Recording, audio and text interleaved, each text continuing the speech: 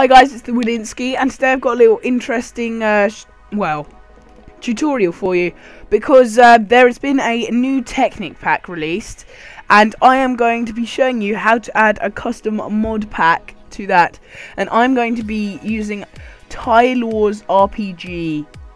Yeah, so this is going to be a really hard thing for me to do because I can't really record the desktop at all, so I'm gonna have to just kind of like go from tab to tab showing you what to do. So what you want to do is you want to go onto this website called Technic. It's on the technicpack.com, so you just come to the technicpack.net, then you go Modpacks, browse Modpacks, and then you can find one you want.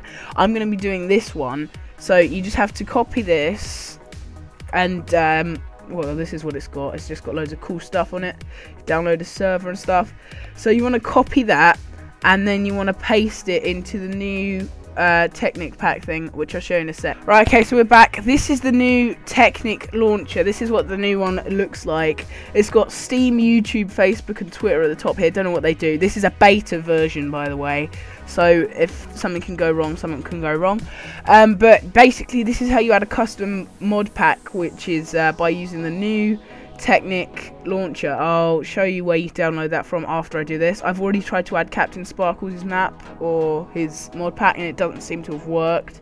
So I'm hoping this one will work. So what you do is you go add new pack, and then you got to paste the yeah, guys, it kind of spazzed out, but basically what you got to do is what you can see on your screen now is the little link box that will pop up, and what you want to do is paste the link you got off that website into there, and it should open up when you click open or load mod pack, whatever it says. Can't see it right now. So yeah, click that and the video will resume in a sec. Alright, now if you click launch, it will launch and it will download it, as you can see over here. Like there, you probably can't see my mouse cursor, but it's on the right hand side. You can see that it's starting to download all of the stuff from the website. It's that easy to do mod packs on this.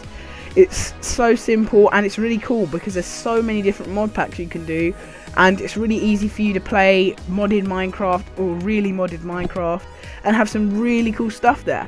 So I'll do a bit of video when I open this mod or whatever it is, mod pack, so I'll show you that in a second. Yes, so this is where you're going to download the new Technic, new Technic platform. It's on www.technicpack.net. there'll be a link in the description, and you just literally click download launcher here, and it should download the new launcher. And then, as you can see, there is an image of the launcher right there.